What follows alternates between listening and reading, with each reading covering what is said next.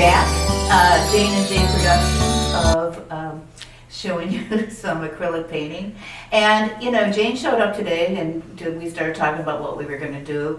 And I said, hey, check out the paintings that we did before. And I went back in and worked on them and changed them. And she said, let's do a video on that. So that's a great idea. So I thought I would show you what I did. And in fact, this was just yesterday. Do you remember the house by the water and with the pine tree? Do you remember that? And it was like this big 2-story house. Well, I looked at it yesterday and I was like, I don't like it. It's too awkward. The angles were just off. And I wish I had a picture of it. We didn't know we were going to do this, right? I can pop it in. Yeah, okay, Yeah. pop it in. It was just bad. And so, what do I do? You know, and I just thought back, what do I tell everybody else to do when this happens? Just kill it. Just get rid of it. If you're struggling with something, instead of keep trying to fix it, just kill your problem and start over. So what I did is I just knocked off the whole second story of that house. I just painted right over it. I painted a cloud, I put a little bit more trees there, and then I put a little red roof right there and just left it there, and that's all I did. I decided to add a little bit more to the front garden and put some more colorful flowers, and that's about it. So I kind of like the painting. I didn't like it yesterday, and so here we go. So I just kind of wanted to show you what you can do, and then I'm going to show you another one. I'm going to take this down. Remember the chefs? Remember the chefs, everybody? Well, here we go. I finished them yesterday too, and yeah, it's a struggle getting their faces right, because, you know, from across the room or a few feet away, they're okay, but when you look up, but this is not to be looked up, you know, looked at up close. So I just kind of worked on their faces and using about 3 values of the dark, medium, and lighter parts of their skin to just kind of sculpt their faces. I added more white. I decided to put a table in the bottom to cut that section off. And I think it's okay. People come into the gallery, they seem to be amused by it, so we'll see how that goes. But I like the colors in this. I think it's nice and warm, and it would be really nice in a cozy kitchen, something like that. So, okay, there's that one, and I got one more to show you. Remember the flowers by the sea? Here they are. All I didn't do any changes to these. I just kind of went back and did another layer of paint. I just kind of cleaned up. I popped out the white flowers with a fresh coat of white paint with a touch of Naples yellow to it. And then I went back and did some negative painting behind it. I just kind of freshened up the whole thing. And so now I'm pretty happy with it. And then I painted the sides. I just kind of pick a common color in the whole painting. And then I always put a wire on the back, and that's it. I have these little labels made up that say Jane Slifka Original. That I love putting those on there. And that's it. So she's ready to go. And I'll probably, before I go home today, before I leave the studio, I take a spray, as I've told you all before, but I'll take a spray varnish, an acrylic spray varnish, and cover this so it's protected. Do you know the brand of the acrylic spray? I think it's Krylon. Okay. Yeah, there's all different types. It depends on what you want. You just experiment. Everybody is different. So, I mean, everything I do doesn't have to be just the right answer, because I certainly don't have all the answers. And I can change my mind about, you know, the materials I use at any time. So. And that's it for the changes that we do. And you know, sometimes you'll have a painting and you just look at it one day and you'll say, you know, I need to fix that. That's got to go. And then just paint right over it. And the varnish I use, it's kind of slick, but it's reworkable if you use enough paint over it and then spray it again. So it's not so slippery that I can't rework it if I want to. But it is, you know, someday you'll just look at a painting with a whole fresh eye and know exactly what to do to fix it. So, we looked around the studio and decided to talk about some other ones that we did. She's like, oh, we did the oranges, remember that? So here's the still life with oranges. And I also one day came in and said, you know, it's just too blah. This shape was just too big. It demanded too much space on the canvas and it wasn't interesting enough. So what I did is I just imagined that it was transparent. So I added the stems of the flowers and suggested that there's water here that they're going into. And then once the stem hits the water, it kind of deflects and it isn't exactly lined up straight.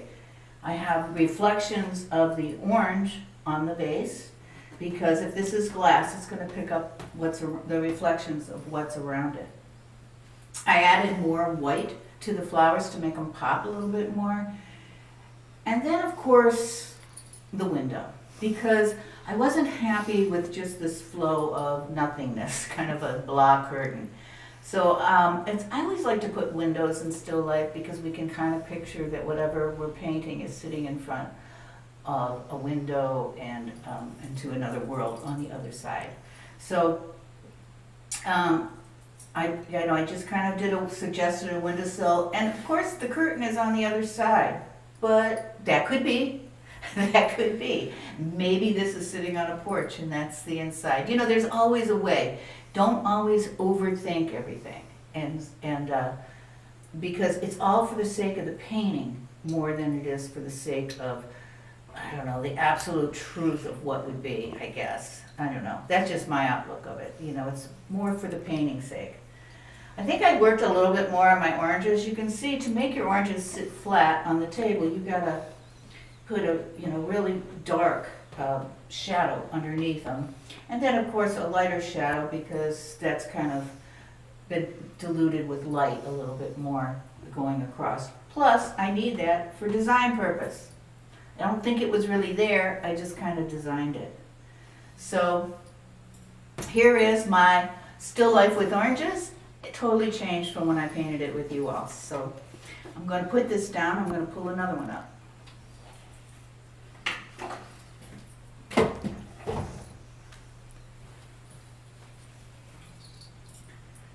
Remember this one? the sailboat, the single little sailboat. And I think I worked on it a little bit more. You know, I know all you guys go, well, that's not fair. You're finishing them and we don't get to see you do that. Well, no, because I'm sitting there really kind of thinking about how I'm finishing it. It's just my personal painting experience as you have your personal painting experience. And I can show you all my techniques and what I'm thinking and where I'm going. And but when it comes to actually finishing a painting, I need to sit there and think it out. I'll share my ending with you, but I need to really figure some things out one-on-one with my canvas. So anyway, I added, you know, this is all cool colors, cool water, cool sky, and I put a nice kind of a warm brown on this part of the boat, and I popped it out with some cadmium red light, which is an orangey red. You know, my red is orange in my world. Because it is so opposite of all the cool colors and it makes everything pop. So just putting it right there makes this boat stand up a little bit. And that's a sienna, raw sienna, or? The boat, it's a burnt sienna, yeah, burnt, raw okay. sienna. I have it reflecting down here. And then I think I used Hooker's green mixed with light blue violet and light blue to kind of get these muted gray blues kind of thing. So. And all you sailors out there, maybe these sails aren't accurate because I just, you know, just made some brush strokes and hoped that they were believable. So that's the best I can do. So, and then I'm going to show you one more painting. But we didn't do this one together, but I might do something very similar today. Here's a little beach scene that I totally invented. This was like, I didn't really see this anywhere. But today I think we're gonna paint sand dunes. So here's my sand dunes. And then I got a huge sky, because sometimes I feel like when I'm at the beach, the sky can just take over your world. And it's so much about the atmosphere. So I like to kind of lower my horizon line, which makes it more sky, more atmospheric. And then I put my people, which are kind of blurred by the illusion of, they're almost in shadow from the brilliant light. So we don't see any real detail, but we kind of see them in silhouette with just a touch of color. But that's kind of when you're at the beach and you're seeing people in a distance, you don't see that much detail. You see their silhouette. So, and then I love to do my sand dunes with the shadows cast on the sand, and you know, a big fun sky, which who knows where it's going to go when you're got that brush flying in your hand. So, okay, well, thank you, and you know, don't forget that I have full classes on my website, janeslivkagallery.com. I have full classes. You can go to my website and purchase them. They're only $25 and they're an hour long, and you get the original subject matter, and you get the Paint list. and you get all kinds of little side things with it, and we're having great success with that. We'll be making some more classes in the future.